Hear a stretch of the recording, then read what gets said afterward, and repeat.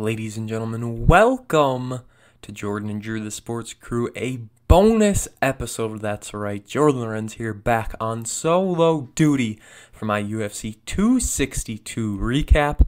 My world-famous recaps, they're back, they're here, but next month there's not going to be one for UFC 263. We'll talk all about it when we get there, but let's start with the prelims, right?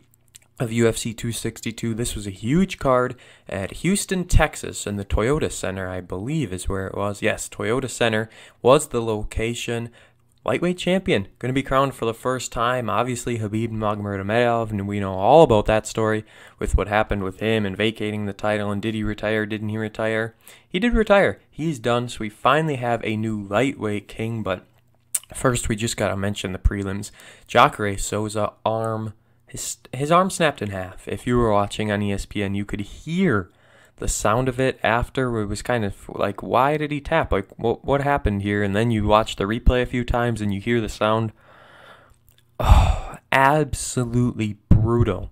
And it was just, 2 weeks ago, whenever Chris Weidman had the exact same injury happen. Might have been 3 weeks ago at this point. I don't even remember, with his leg, where his leg snapped in half again. And this time, it was an arm snapping, and you could just see it. And it's, I mean, if you don't like looking at that kind of thing or hearing those things, don't watch. That was a absolutely brutal injury to Jacare Souza, and his career certainly winding down at this point. So it's going to be interesting to see what the future holds for Jacare.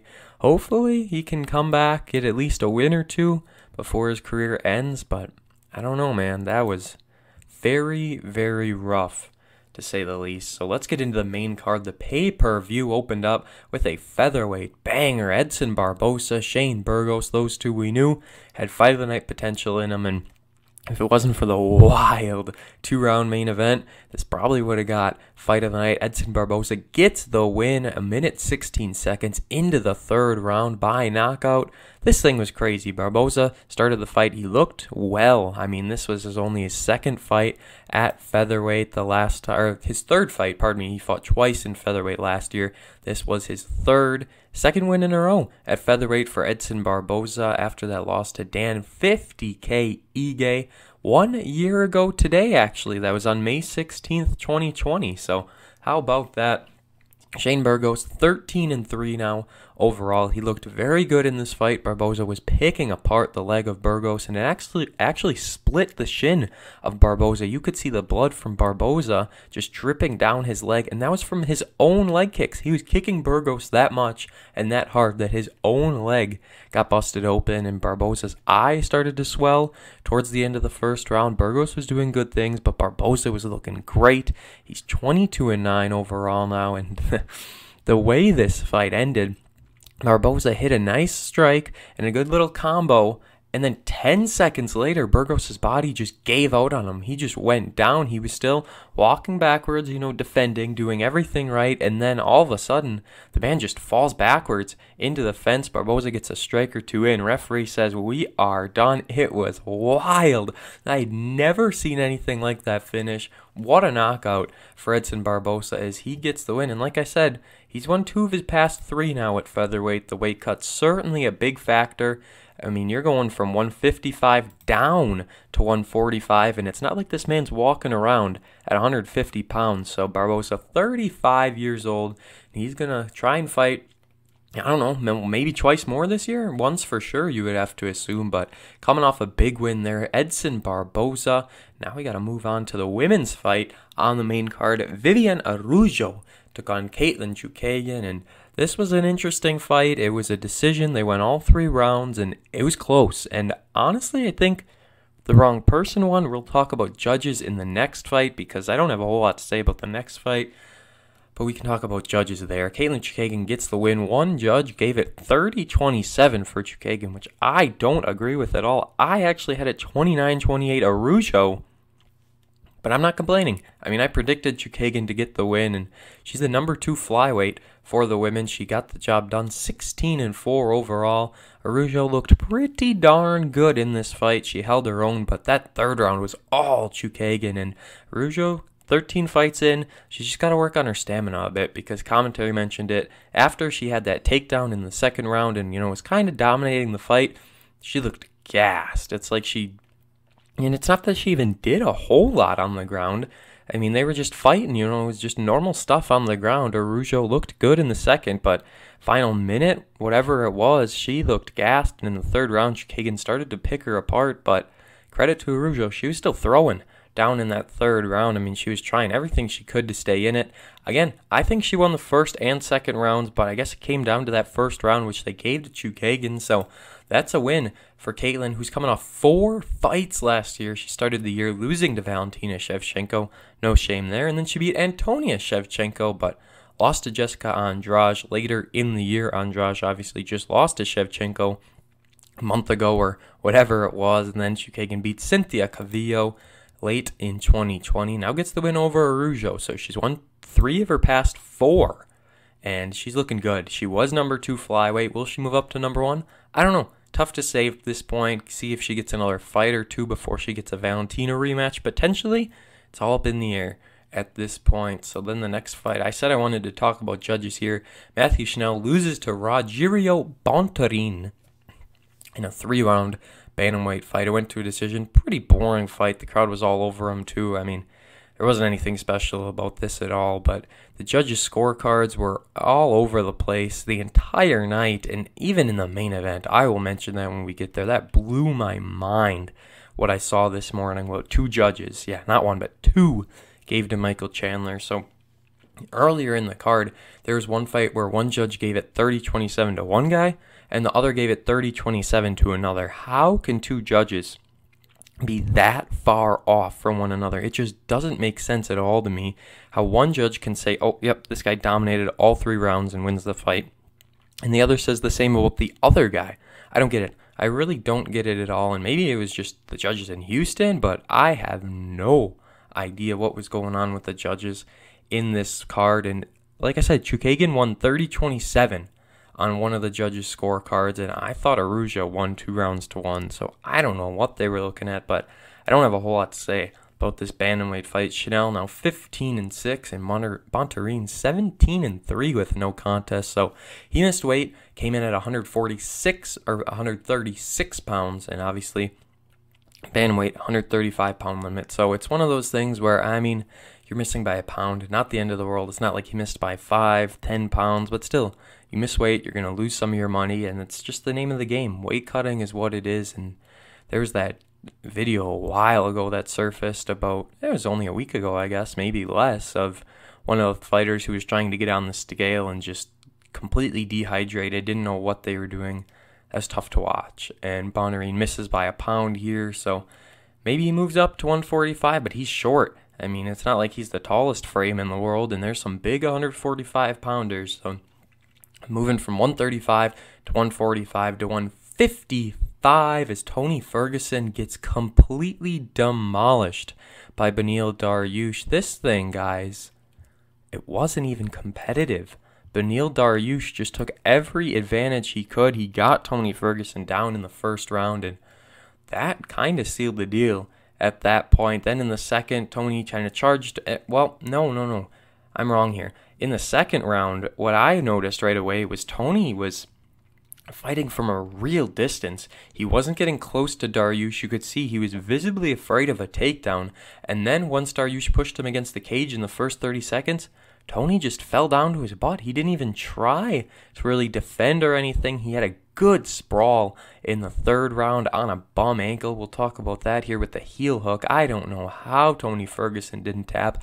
Darisuh after the fight said he heard something snap. So I don't know, if that's a knee thing, an ankle thing, whatever you want to say. It was just a brutal submission. But Tony Ferguson, El Kukui, did not tap out, and this man is insane. 26-6 overall now, but he's lost 3 straight fights, and he was the one at one point. I mean, everyone wanted the Ferguson-Habib fight. It got scheduled so many times and never ended up happening. But, I mean, if you look at Tony's last few fights and just what has happened to him on the ground, Habib would have absolutely dominated this man if that's what it would have come to. I mean, I don't for the life of me understand how we had Tony Ferguson dominating so much, so many people, and then these last 3 fights, he's just been going downhill. He's 37 years old now at this point. You got to wonder, when When is he giving it up? When is this thing going to come to an end? He lost to Justin Gaethje in the main event for the interim title at UFC 249. He lost to Charles Olivera, co-main event, UFC 256, and now loses to Beneil Darisuh. Co-main event of UFC 262. Ferguson is not able to win the big fight anymore, but before that, take a look at this. He beat Donald Cerrone, stopped him at the end of the second round, stopped Anthony Pettis at the end of the second round. I remember that fight very vividly. Pettis was very much so in that fight. Now Pettis is losing in PFL. Blows my mind. Ferguson beat Kevin Lee back at UFC 216. Beat Rafael dos Anjos. Beat Lando Veneta, who we saw in the prelims of this card. Beat Edson Barbosa, Josh Thompson, Taibu at UFC 184. Abel Trujillo, talk about a throwback name. Danny Castillo, Kikuno back at 173. Beat Mike Rio at UFC 166. And then lost to Michael Johnson at UFC on Fox 3 in 2012. This man is beating everyone. He's beating a who's who of all of the guys here in the lightweight division, and he's been around for a long time. 2011, his first UFC fight was the Tough Finale. That's his first official fight when Ferguson won the Ultimate Fighter. And later in that year, beat Yves Edwards 42-22-1. Yves that man was insane. Tony Ferguson beat him by decision in 2011. So we're looking at the downfall of Tony Ferguson here. I picked him mostly just because I wanted to see the man win. This is a guy who, and like I said, he's done it all at this point. Besides win the actual belt, it's going to take a lot for him to get back up. 155 is one of the most stacked divisions without a doubt. And now you're looking at Beneil Darisuh, a legit contender in this division. The dude's only 32. His last loss, March 3rd, 2018, to Alexander Hernandez. He beat Thiago Moises, Frank Camacho, Drew Dober, Scott Holtzman, Drakkar Klose, and then earlier this year beat Carlos Diego Ferreira, and now beats Tony Ferguson. Beneil Darisuh is dominant, and he had the perfect game plan to pick apart Tony Ferguson here, and it worked, man. There's nothing else you can say. Darisuh knew what he wanted to do, and he did it. And that's the end of the story. Will this be the end of Tony Ferguson? I don't think so, but it's something to think about at this point. Now our main event. Michael Chandler, Charles Olivera. This was insane. This was absolutely insane. You start off the fight, Michael Chandler charging at Olivera, connects, and then all of a sudden it looks like Chandler might have a guillotine win in the first 30, 40 seconds of the fight. Olivera fights out of it, eventually gets the back of Michael Chandler. Chandler is a legit wrestler. He was a former All-American in college at Iowa, I believe, maybe. I remember him showing a graphic, but I don't recall if it was Iowa or not. It was one of the I think it was Iowa, but what do I know? Maybe. Well, it says here he's born in Missouri, so possibly Missouri. I don't know. I will try and figure it out here. But the thing here was Chandler gets back to his feet, right? And, okay, it was Missouri. He also competed in collegiate wrestling out of the University of Missouri, where he earned NCAA Division I All-American honors. Okay, it was Missouri, not Iowa. Chandler, at the end of the first round, there's a minute left in this first round, and he tags Olivera. He gets him, but instead of letting him back to his feet, Chandler goes down with Olivera, and he tries to finish with some ground and pound.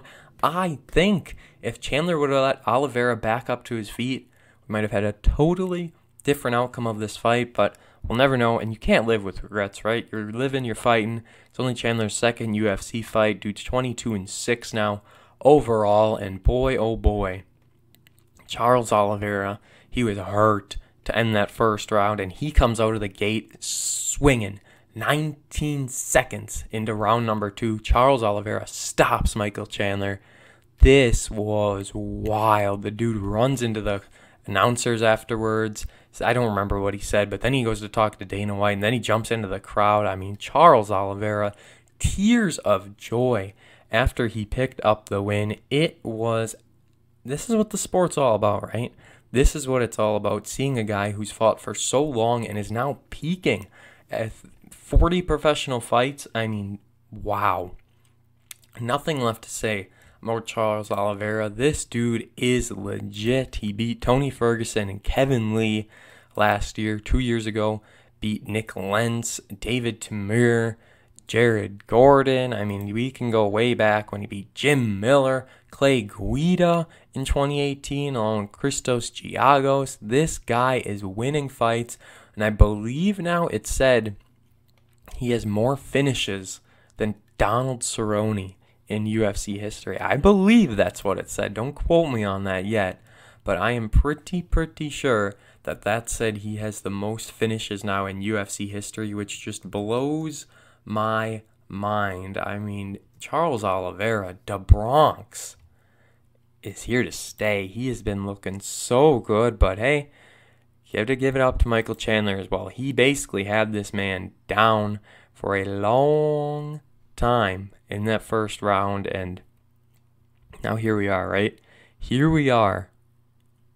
And we're going to see if Chandler can get back to the top. We're going to see how long can Charles Olivera stay at the top. I'm looking right here at the former UFC champs. Khabib obviously held the belt for 1,077 days when he won on April 7th, 2018. Before that, Jens Pulver was the first champ at 2001. Then Sean Shirk, BJ Penn, Frankie Edgar, Ben Henderson, Anthony Pettis, RDA, Eddie Alvarez, Conor McGregor. Then you had interim titles. Ferguson held it when he beat Kevin Lee. Poirier held it when he beat Max Holloway. And then Gaethje held it when he beat Tony Ferguson. A lot of interim champs lately. But finally, here we are. We are here and we are ready for a new lightweight king. Charles the Bronx Olivera is ready to prove to the world that he is legit. So, I mean, we're looking ahead to next week here, May 22nd, back at the UFC Apex. Cody No Love Garbrandt, one of my favorite fighters, takes on Rob Font. Also some names you might know on the card: Carla Esparza, Felicia Spencer, and there is going to be a great middleweight fight to open the show. Edmund Shabazian against Jack Hermanson, 11-1 against 21-6, but those two are going to go at it to start the show. I can't wait to see Cody No Love back in the octagon. This, like I said, absolutely one of my favorite fighters. Last year, he beat Rafael Assunção on June 6th, and now we're waiting to see if he can get back where he once was. He was champ. I mean, but Cody No Love, this is a wild career this man has had. I mean, he's got a pair of losses to TJ Dillashaw. This man beat Dominic Cruz, guys. He beat Cruz. He beat Thomas Almeida. Cody No Love was a star back in 2017, 2016. You know, you're looking back then, and now I really hope this man gets back to the top. He's only 29, but he's got so much yet to learn. There's just so many little things it seems like he does wrong. But either way, him, Michael Chandler, Cowboy Cerrone, Dustin Poirier, Anthony Pettis, I've got a lot of favorites. Cody No Love ranks high in those favorites. And our next pay-per-view is on June 12th from the Gila River Arena in Phoenix, Arizona. A stacked card. I'll be missing it. I'll be gone that night, actually, so this is going to be crazy. I am missing two huge rematches, a great Damian Maia fight, and the return of Nate Edwards. Nate was supposed to be back at 262, but the fight got pushed back a month, so not the end of the world. Jamal Hill, 7-0 with 2 no contests, takes on Paul Craig in a big light heavyweight fight. Baal, remember the name Muhammad against Damian Maia. That is going to be great. Nate Diaz, Leon Edwards. Can't say enough good things about that. And now we get to the rematches, the title fights. Davison Figueiredo defends his belt against Brandon Moreno. The flyweights, at one point this division seemed like it was on ice. It was going to go away. Moreno and Figueiredo had a barn burner, as one John Anik would say. A lot of people, including myself, think Moreno won that first fight, so they went right back to the rematch here. I can't wait. And then the main event, Israel Adesanya back down at middleweight after he lost to Jan Blachowicz back. I don't remember when that was, a few months ago at this point now, and here we are. Israel Adesanya defending his belt. He's 20-1, and he takes on Marvin Vettori. Vettori and Israel Adesanya fought years ago, and here we are with the rematch. Vettori is on a hot streak, ladies and gentlemen. Only lost 4 fights in his career, and will he stop Israel Adesanya? Will we see a new middleweight champ? I don't know. Only time will tell. Thank you all for listening to this UFC recap. We're right at the 20-minute mark. Perfect. And then you know the drill. Tomorrow, Monday. Depends when you're listening at this point. Jordan and Drew, the Sports Crew, episode 10. This is going to be a huge episode. We're actually recording it later today as I record this, and we have a lot to talk about. It'll be a lengthy but a goodie. I can't wait. Thank you all for listening to this. Don't forget to follow me on Twitter at JordanLaw, JORDONLAW_PXP, and that's all. Maybe I'll be back for UFC 264. I don't know. We will have to see. Thank you all for listening to Jordan and Drew, the Sports Crew, the perfect podcast for you.